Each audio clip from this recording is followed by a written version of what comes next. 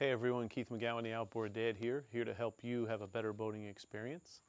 Today we're going to install this lower unit, but first I want to put my hose on this, run the water up, and make sure we get good water flow through the unit.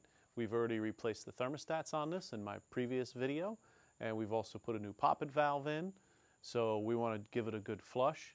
Then another thing we're going to do is I'm going to open up this air pump. I've done some research through a buddy of mine that's a Mercury guy that I've known for many years, and he said the biggest challenge with these units is no one ever does the maintenance on the air pump, that there's an O-ring inside here, that if you don't replace it, water gets in the air pump and it sends water into the engine and ruins the engine. So we're going to go ahead and do that. We're going to order a kit for it. We're going to open this up, show you guys how to do that, how to service that air pump. Sometimes it's a mystery to people. And then we're going to hook up a gauge to it when we get it running, and we're going to make sure that we get the right pressure out of it. It's supposed to be 10% less than our fuel side. So let's get into that a little bit. Please like, subscribe, and send me any comments you have. And we'll do our best to show you everything you need to see so that we can have a good flow of these videos for you. So now I'm going to roll this out on the stand, make sure it's secure. We'll hook up the hose and let's see if we get good water flow through it. Okay, so I just took a little garden hose here, short piece, put an end on it with my valve. So I have a little control right here. So I have a really good amount of pressure at my house, so I don't want to force too much. I also don't want the hose to fly off. I stuck it up there pretty far so it would hold in place, hopefully. And let's turn the water on and see what we get.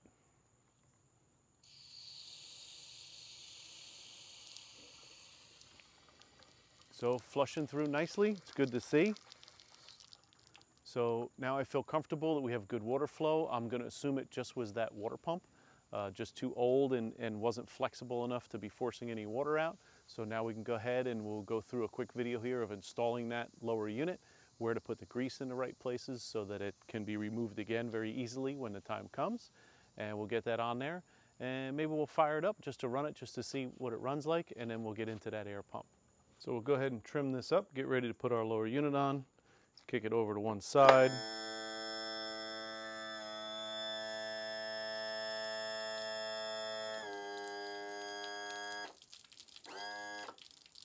So we're going to go ahead and take a little bit more white lithium grease. We're going to put it on these threads, make sure we get it deep in the threads really good. But I'm also going to wipe it completely around the whole stud, all the way up. This way the whole thing gets lubricated really well, because that's where corrosion can build up sometimes and then it can get stuck. And then we're also going to put a little bit on our shifter shaft piece. There is some on our shifter shaft coming out of the lower unit, but we're going to put some on here as well. The rest of these holes look in really good shape. It's very clean.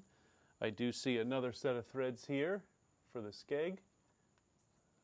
We'll go ahead and put some lube in there. I like to have a little extra in the holes.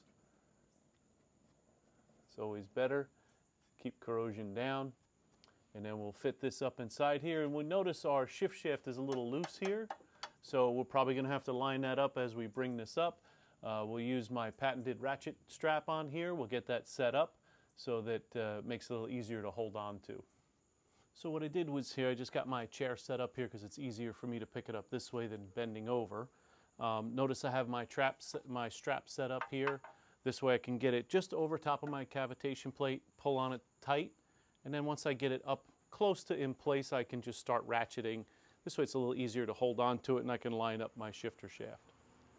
Also, there was a small tube on here that's actually the pickup tube for your speedometer.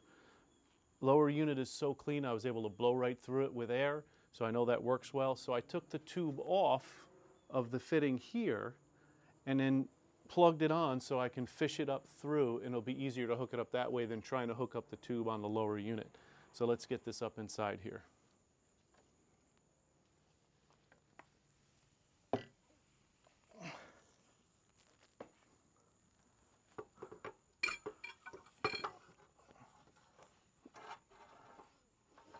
So you see I have my tube kind of hanging out for my speedometer. So fish that up through here. There we go, now that's sticking out. Now I'll make sure my tube lines up for my water pump. And now I'm close enough that I can get my strap on here.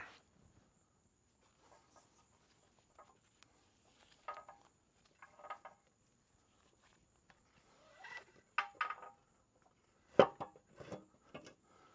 now I can get a couple ratchet clicks on it.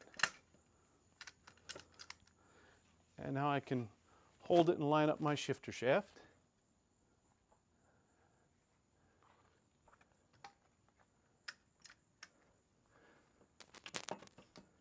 So my guess now is I have to turn my flywheel a little bit, or I could put it in gear, but I want to keep it in neutral. So I'm going to go turn my flywheel a little bit to get my drive shaft to line up. All right, so as soon as I turned my flywheel, the pressure I had on this with the strap just went up a little bit. So I can push it a little bit. Now I know I'm close. I'm lined up with my spline. Now I can line up my shifter shaft. Make sure that's good. I can even shift it a little bit. Oh, looks like it was already shifted. I have to put it back into neutral. So let me drop it down a little bit.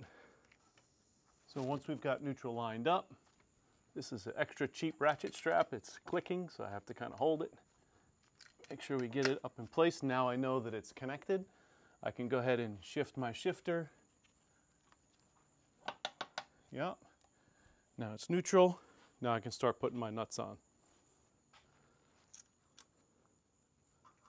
So now that everything's lined up, we're going to go ahead and tighten down those bolts, make sure everything's set to go.